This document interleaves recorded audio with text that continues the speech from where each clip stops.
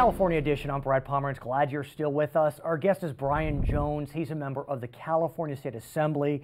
And I showed you before we started a survey that came out on CNBC.com, and they ranked the 50 states on, let's call it business friendliness. There were several categories. California's overall score put it 40th out of 50. That's troubling to Assemblyman Brian Jones. Absolutely. I mean, it's a big problem. There's no reason for California to be ranked anywhere in the bottom nationwide of business friendliness, ability to do business, taxation, regulation, any of those things. We should be number one. California. We are the golden state. We are the golden state, and California historically has been number one up until somewhere between the 80s and 90s. That started to shift. I want to talk to you about taxes, and I want to talk to you about regulation. Sure. Because I do think that those two issues can get bottled up into one, and I really want to separate them out.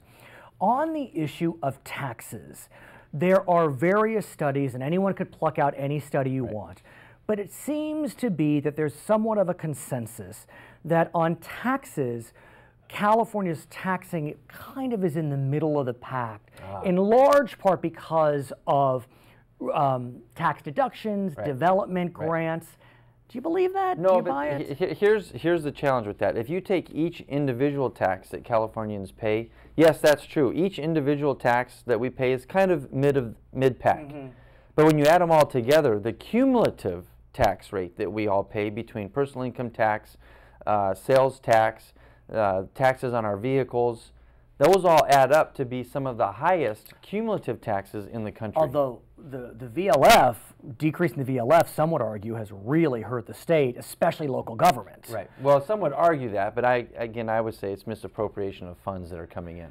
Let's talk about taxes, because I think it's fair to say that Democrats and Republicans would both agree that the way we tax creates wild swings in the state's revenue. Right. We rely too much on income taxes, on capital gains. The governor, the legislature was all excited about the Facebook IPO. The Facebook IPO crashed, and now we're going to We might be issuing refunds for that. Exactly, for the IPO. So I've spoken with a variety of members, Mike Otto, for example, one of your colleagues on the Democratic side, and they are looking at what's known as the Parsky Commission, which is looking to flatten out our tax, create a scenario. Maybe we cut income tax, we cut sales tax, but we broaden the categories in which we tax at services. What do you think of that? Well, I certainly don't support taxing services. Really? Yeah, that pushes, that has a whole other challenges that it presents. It pushes a lot of services into the undermarket or black market, and then you can't track them. Even if we lowered the sales tax overall, so you drop it to 5%, but then tax services as well? Sure. So then in the next 10 or 15 years, what will happen then, left in unfortunately the current majority party's control, is they'll raise all the tax rates again, and put us right back where we are again. But let's, for argument's sake, say that for whatever reason, I mean, you can't raise taxes unless you have a 2/3 vote. So unless the majority party, Democratic Party, gets 2/3, I'd find that surprising in both houses, and a Democratic government. That'd be surprising. But honestly, though, I really want to ask you about that, because you're a business person yourself. I mean, couldn't there be a scenario whereby it would be revenue neutral, yet it wouldn't cause those wild fluctuations if you broadened out what you were taxing? No, I agree with the concept of broadening out the taxation. And typically where you would present that and has the greatest opportunity is personal income tax. You know, right now in California, we have almost 50% of Californians not paying any kind of personal income tax. So now you're basing your revenue on 50% of workers. Well, that's not sustainable. And we rely a huge amount on the highest income wage earners. That's exactly right. And that's capital gains. And that's why that number of people is decreasing in California over the last 10 years. We've lost that top 1%. That number has decreased significantly. There's fewer number of people in that income category because one of two things are happening. They're either moving out of state, or they're just moving their address out of state and staying here and still working. Mr. Gatto had mentioned that there is a proposal floating around to eliminate income tax in California. Eliminate it. Right. Go the way of Texas, New Hampshire, whatever it is, but then really broaden out that sales tax, almost a value-added tax. Right. Well, I'm not familiar with the concept to get rid of personal income tax. Again, I would go back to, I would strongly argue against taxing services, because you see it in other countries, Canada, other countries that have what's called a good and services tax or value added tax. Right. When you tax services, let's say take your neighbor boy who's mowing your lawn and you pay him $10 a week to come mow your lawn. Are we going to tax him on that service? So where do you draw the line on that? Could it be? Because look, we're now more of a service economy. You know, we're not the local farm, as Mr. Gatto said. We're not the local store. You know, we're doctors and lawyers and accountants. Sure. You know, the local boy mowing your lawn. I don't know. Right. But doctors, lawyers, accountants. Well, there's got to be a place where you draw the line. So doctors, lawyers, and accountants, you've got a young accountant just getting started out of college, and he's trying to start his practice and get going, and he's got an option at that point in time. He can either do it legitimately and pay the goods and services tax, or you just pay him cash under the table to do your income tax return this one year, and then, you know, maybe next year he'll do it legitimately, or the year after, or maybe he never does. So how do you, when you tax the income, that's a reportable figure, a reportable amount of money. Sales tax, I mean, when you buy a good, arguably reportable. Sure. I mean, there are plenty of cash businesses. Right. I do want to shift gears, though, and talk about regulation, because I do believe that there is uniform consensus that the regulatory environment in California has something to be desired. There's something. You know, I wish there was uniform consensus on that. But if you, even the governor has said we have too many damn regulations. Well, sure, even the governor's saying it, but what is he doing about it? Is he proposing any reforms? Pension reform? Well, that's a good one, but that's not regulation. So Fair enough. the governor. CEQA, he did CEQA reform on Farmers Field. Not so much. We can dive. I'm from LA. You're from San Diego. We can dive way deep into why Farmers Field got a CEQA exemption. Well, and it's the NFL. It's the backers of AEG, the company that put it forward, and it's political connections. Basically, is why Farmers Field got the CEQA exemption. Are we surprised? Is that how we want our economy to run in California? Do we want CEQA exemptions and regulation reform to be focused only on the people that have the political connections, or should it be a fair playing field for all people of California? He has said, the governor, that he would like broader CEQA reform, Absolutely. Which is environmental quality. And I would support him in that 100%. But here's what's interesting. Whether you support high-speed rail or not, and I understand you don't, we are moving forward with high-speed rail. For now. Okay, be that as it may. But we may not be moving forward anywhere with high-speed rail because there is no CEQA exemption on high-speed rail. Sure. We already know yet. Well, but that's the question. Right. You know, whether you like high-speed rail or not, arguably it's a job creator. People are going to have to build it. And do we want high-speed rail to get bottled up in litigation over environment? Is it a job creator or is it a state bankrupter? If you don't have private investment coming into that, how are you creating jobs outside of the jobs that are already in California? Well, the first leg we have the money for. But you're moving jobs from one part of the state to another part of the state. We're not creating new jobs, and all we're doing is we're burdening our economy. We're burdening our economy by taking tax dollars that could go to private investment and private infrastructure. But that's fighting the battle that's been lost. No, I'm still fighting that battle. But let's talk for argument's sake. Okay. I love all these arguments' sake. For argument's sake, the money's been appropriated. Right. Wouldn't we rather get the money out there and pass, I'm just putting it out, a CEQA exemption for high-speed rail so any litigation gets pushed through quickly so the people can get to work? Absolutely not. Not? No. No way, because I believe that the high-speed rail, as currently proposed, is going to bankrupt the state. So why would I want to fast-track that? No pun intended. Right. I want to stop it. And so having a CEQA exemption that just expedites the process of, that expedites the misery. Okay, his name is Brian Jones. He's a member of the California State Assembly. My name is Brad Pomerance. We thank you for watching California Edition. How many states have no sales tax? 4, 6, 9, or 11? According to the Sales Tax Institute, 4 states do not administer a sales tax: Arkansas, Delaware, Montana, and New Hampshire. Welcome to California Edition. I'm Brad Pomerance. We are joined today by Don Wagner. He is a member of the California State Assembly. And sir, you know I live in Los Angeles. You live in Orange County. Anaheim is near your home. I really want to be able to take a train from Los Angeles to Anaheim. I can't do that now. Maybe we can in the future as it relates to high-speed rail. What can you tell us about the high-speed rail debate? It really has gotten very convoluted. Well, I can tell you I'm skeptical that you and I are ever going to be alive long enough to see high-speed rail. I want to go to Disneyland. I'm afraid I don't see it happening. We are, of course, moving forward slowly with a section of the supposed high-speed rail through the Central Valley. My expectation is it's not coming to either the Bay Area or Los Angeles anytime soon. But what's interesting is there's $2 billion as part of that appropriation that some are calling pork. I don't know what you call it, but what I do know is that part of that money is going to the LA, Orange County metro area and the Bay Area.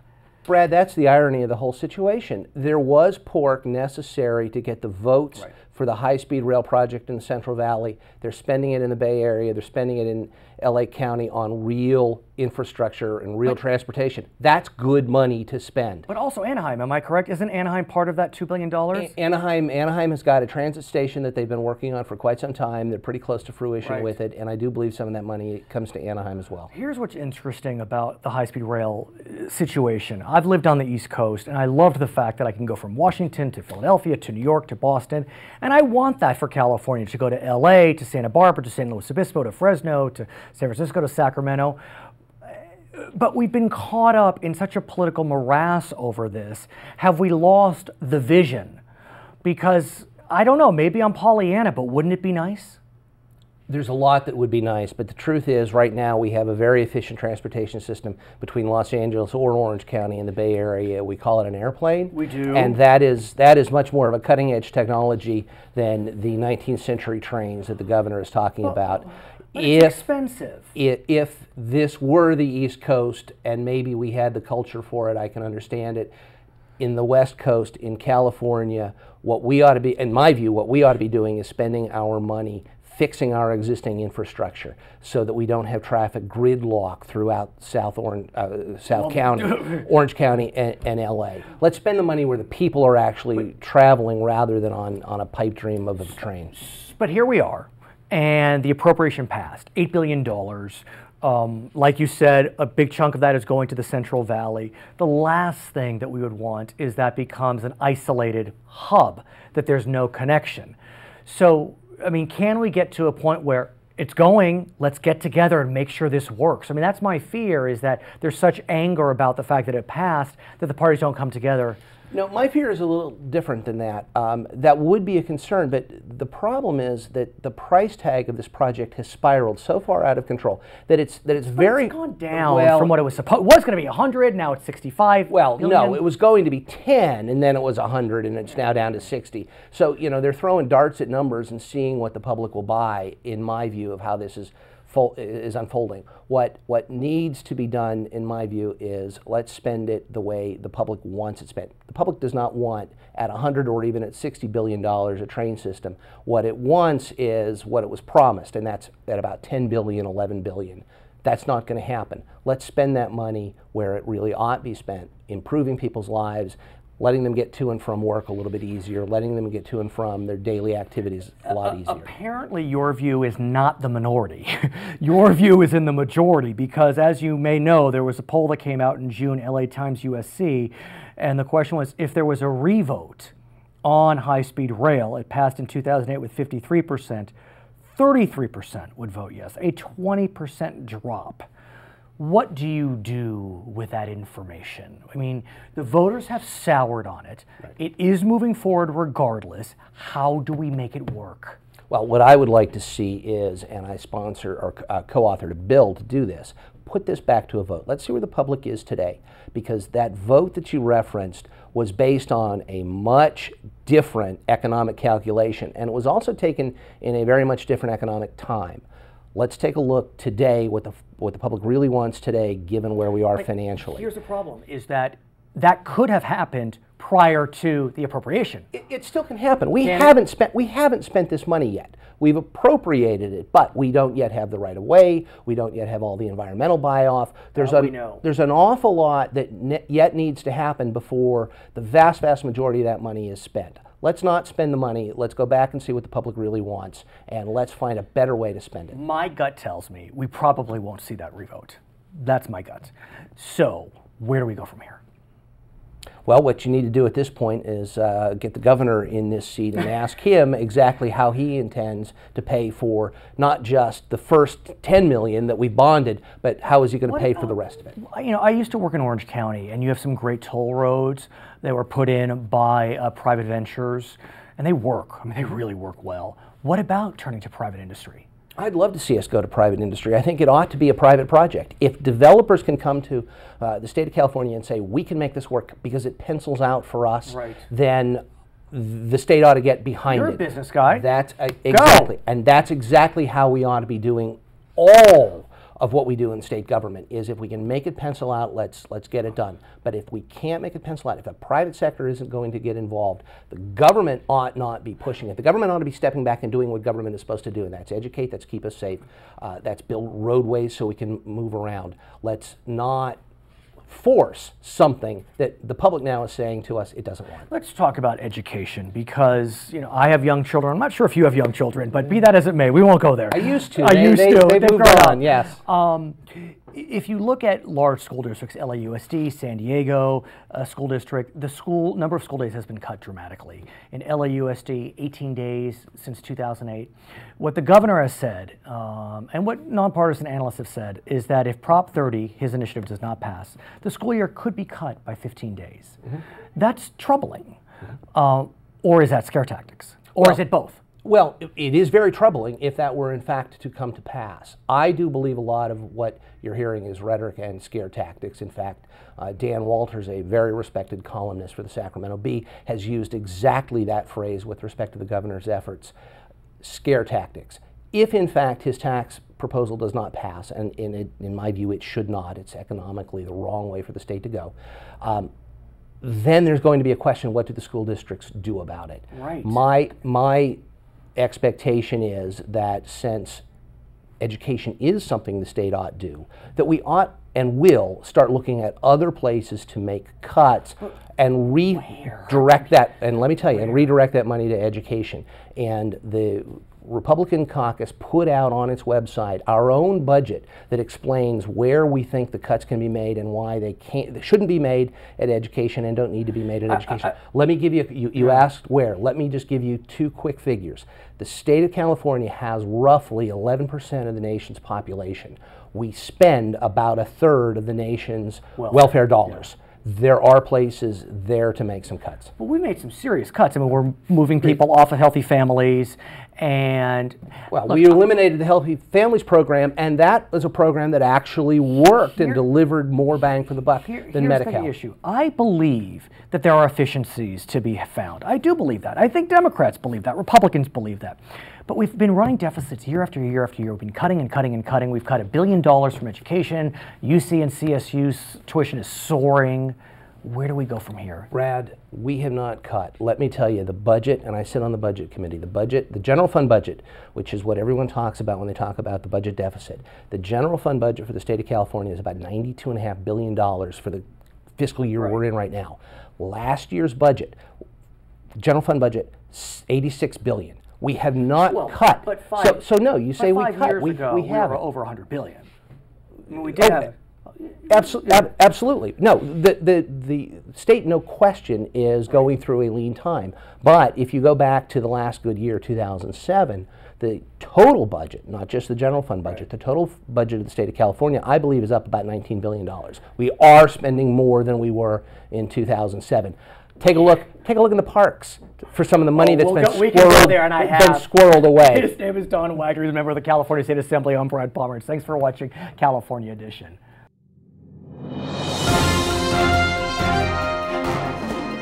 How much water pumped from the Delta flows to agribusiness? Nearly 25, 35, 50, or nearly 60%. According to the Natural Resources Defense Council, nearly half of the water exported from the Delta flows to agribusiness. Welcome back. It's California Edition. My name is Brad Pomerance. Our guest, Ian Calderon, he is a candidate for the California State Assembly. I want to thank you so much for joining us. And I want to talk to you about campaigning in the 21st century. You know, back in the 80s, 90s, campaigning was very different. We would knock on doors, we would leave flyers. Talk to me about how you are campaigning today. Well, a lot of it is still the same. I mean, look, at the end of the day, you need to get your message out there, and that message is best in mail. You want to get it out through mail, so you want to be able to have the ability. Well, you want it in mail. The best kind of contact is personal contact, but a more up close and personal. It's a more up close and personal feel, but because of social media and its role, it's more direct. It's more now. That's what I want to talk to you about, because look, I'm doing my best to engage in social media. I just hit 500 followers. I was so proud of myself on Twitter, a news guy like me. But look, the younger folks, you know, I have a friend who's on a Disney Channel show, and you know, he's a kind of a supporting character. He's like 300,000 followers. I mean, the younger folks are really focused on social media, and you're a younger guy, so are you using social media as a way to engage your potential voters? Oh, absolutely. I mean, and it's a way for me to communicate instantaneously to my constituents and those that are following my campaign. And at the end of the day, when you take a look at our government doesn't necessarily communicate to people in a way that people communicate today through these social media outlets. Now, interestingly, you won a pretty bruising Democratic, well, I guess it's an open primary, but your main opponent was a Democrat, and one could argue more of an old line Democrat, and you're a younger guy. Were you using social media in a way that wound up being part of the winning calculation? Yeah. Facebook was big. We targeted people that live specifically within the 57th district and did send ads to them through Facebook. Right, that is amazing. You can target ads through Facebook, right? And we also did a large focus on our independent voter registration because you never know where they're going to go. Now in our area, they tend to vote Democratic, but you never know where the independents are going to go. And your area is essentially, well, it's Whittier-centric, but it's around the Whittier area. Yes. I want to talk to you about Proposition 30. You are not that far off from graduation from university. You went to Cal State Long Beach, a fine institution. But Cal State Long Beach and many Cal States, for example, have been suffering under the weight of budget cuts. You probably know that the Cal State system has announced that they will not be accepting anyone this fall. They are waitlisting everyone until they find out what's going to happen with Proposition 30. Talk to me about that as a graduate of a fine institution like Cal State Long Beach. When I was attending Cal State Long Beach, that was 2008 is when I graduated. Right. Oh, so yeah. Not too long ago. Right. Tuition was $1,500 a semester. Yeah. Now it's closer to $4,000, $4,500 and up. I mean, that's big. That's a big problem. And with the governor's tax initiative, what that's going to do is that's going to give us the revenues to continue to fund education, and that's funding of our future. That's the next generation, and what we have to understand is that next generation, they're going to determine our revenue stream for years to come. Of course. So if they're not getting an education, that means they're not getting jobs, and that also affects our jobs market because the companies that are here who are already complaining that we have issues with our tax code. But let's talk about this Proposition 30 tax, because it essentially increases sales tax by 1/4 cent for 4 years, taxes on the wealthy for 7 years. And I think about your community, for example. There's some well-heeled areas, but some more economically challenged areas. And look, I mean, a sales tax is regressive. It impacts everyone. I mean, California may be a blue state socially, as I've said in the past, but fiscally there's some nerves. So we couldn't even pass a cigarette tax in June. No, you're right. I mean, people right now, they don't want to vote for a tax on themselves. But it's about the messaging. And is the governor going to be able to get the message out to explain, look, you have a choice. If you don't pay for the tax, if you don't vote for the initiative, this is what you lose. If you do vote for the initiative, this is what you maintain. This is what you keep. It's interesting you say that. Your words are precise because, as I understand it, if Prop 30 passes, what it will do is it will freeze tuition. It's not going to decrease it because the budget deficit's still tight, but we do know that if it fails, and I'm just commenting on the facts, I'm not endorsing one or the other, I'm just a neutral journalist. If it fails, the governor has said that we will lose 3 weeks of school K-12.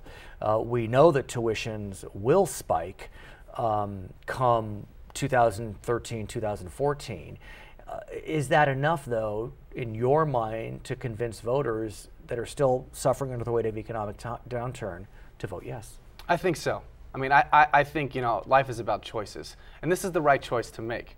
And, as long as the messaging is right and the facts are out there for people to understand, me personally, it's tough for me.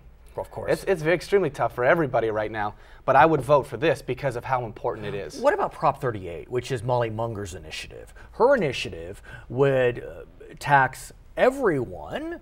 The lower income would be taxed less than the higher income point. I think it's 0.4% to 0.22%.